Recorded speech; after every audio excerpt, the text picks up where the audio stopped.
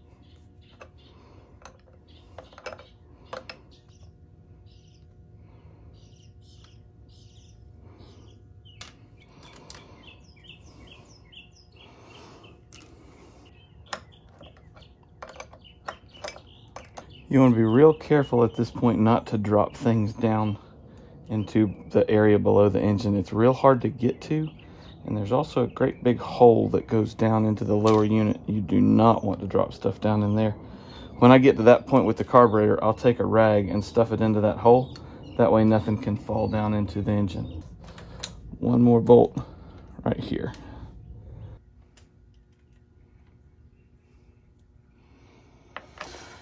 So that's all the bolts that hold the starter on. So now we can take this whole assembly off, so then we can get to what we're going after, which is the carburetor. We do have to move this linkage out because the arm of the starter kind of comes back in here behind this.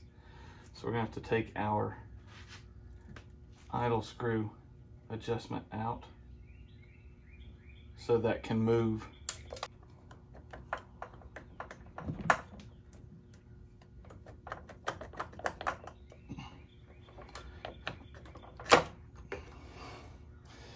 Comes out like that. A good point to remember here is that if you dropped anything down in here, most everything on this engine is aluminum or some other non-ferrous metal, so a magnet will not pick that stuff up.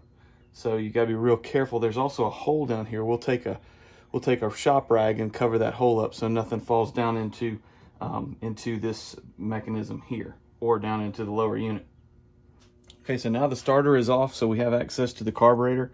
So now really the only thing we have to do is remove this linkage. We have to remove these two nuts, and then we'll have to remove the fuel line, and then this whole entire carburetor will come out.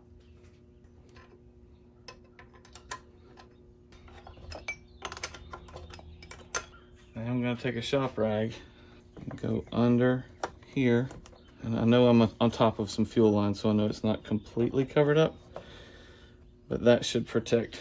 If anything falls down, it won't go down in that hole that we'll never find anything again. And there's that one. And now the carburetor comes off. Fuel line here. Now fuel just poured out, which let me know that there's pressure to here, but it wasn't getting into the bowl, which again confirms my suspicions that the float is stuck.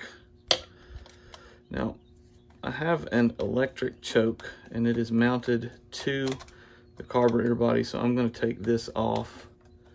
Just makes it a whole lot easier. Again, don't want to lose any screws. The carburetor is out. So now we'll take the carburetor over here and put it on the bench. All right, so here's the carburetor. On the front of it, you see where the drain plug or the drain hole is for the bowl. The bowl is this thing down here. And then here's the top part of the carburetor. This is your idle adjustment, or your idle air adjustment rather. That's the outside, and then this is the part that connects to the engine. So what we're going to do now is we're going to take the bowl off, which is 4 screws. Be very careful because there's a gasket in between the bowl and the carburetor, and if you don't want to replace that gasket, if it's newer, you can probably get away with it, but if it's older, it's going to come apart in pieces, and so you're going to have to replace that. So best not to start this project unless you have a carburetor rebuild kit handy that will replace some of these gaskets. So we'll move these screws out of the way. We can see that the bowl is going to come off.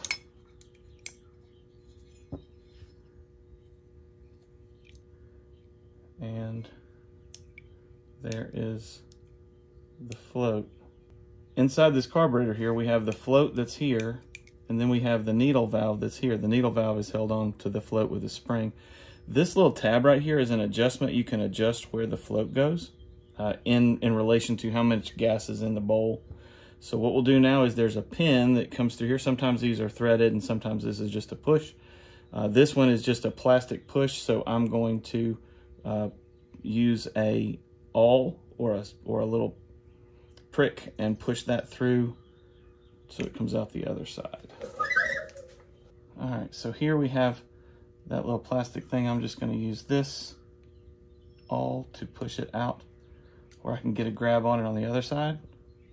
I can use this one too to get me a little bit more grabby on it, and then there is that plastic rod comes out, and now the float and the needle come out. And so now what we're going to do is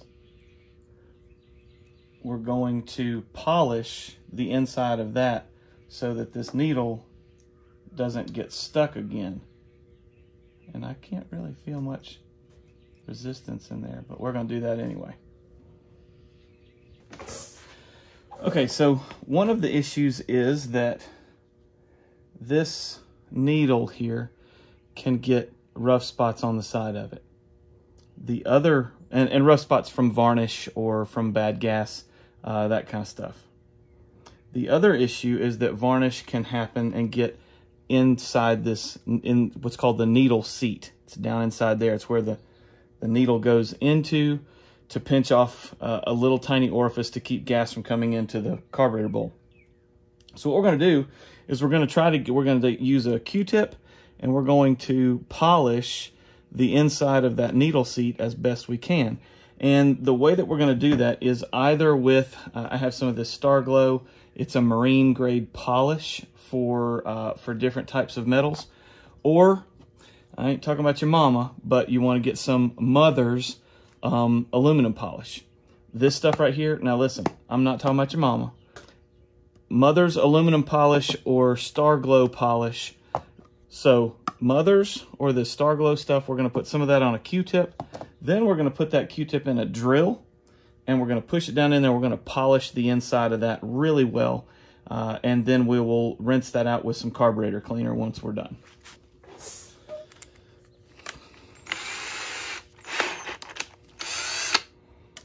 I'm going to use some Mother's.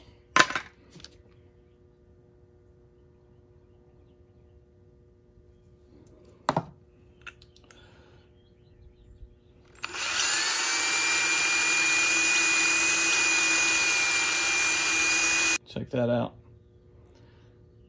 that's the grime and stuff that was in there keeping the needle from seating correctly. So what we can do here, basically all we're trying to do is just polish the inside of this so that it's nice and smooth. So I'm going to put on my little eyeballs here and see if I see anything, and I don't. That looks very clean. So what we'll do is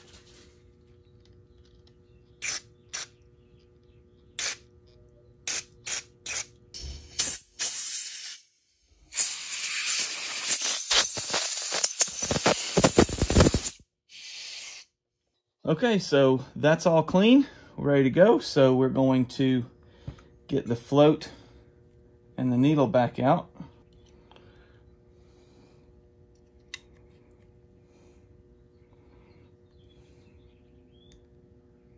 So we can see that now that's moving, and we can also see the needle in there moving up and down freely.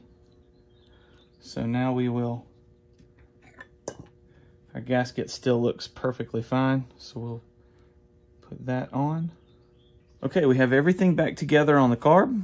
We have the float, and we can see that the float and the needle are working perfectly.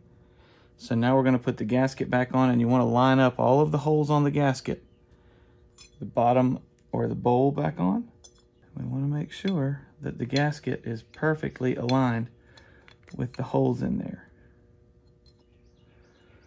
So what we'll do is use the screws to kind of hold it in place, so I can see that the gasket is good here.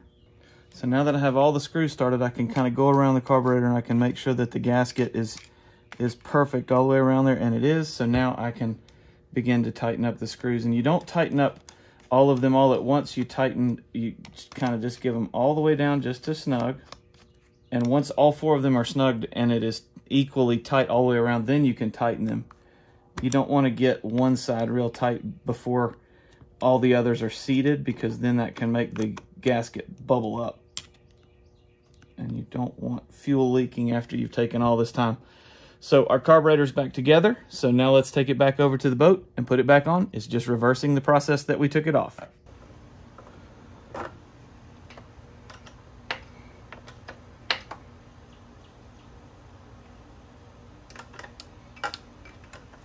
Now from the Department of Redundancy department, I like to put a zip tie on the linkage and then one up through where the throttle connects, so that it just doesn't come off.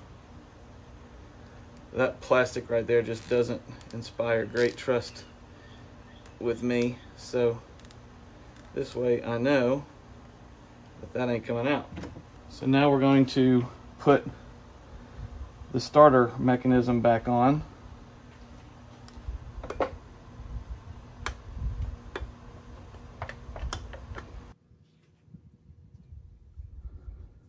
Okay, voila.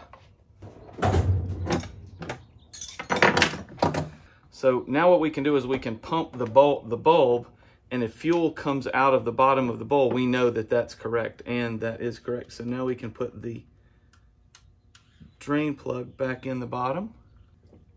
Now we got fuel in there, so everything is tight back here electrically. Good, good. So now let's crank it up and see if it'll run.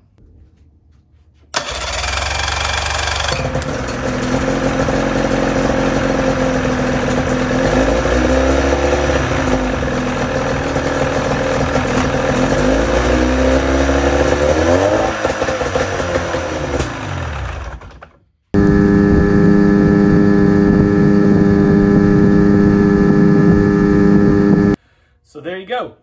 How to clean a carburetor that has a stuck needle. I hope this has helped you. I hope that you feel comfortable being able to try this on your own. And make sure you make it to church on Sunday. He loves his boat. Have an awesome day. Bye.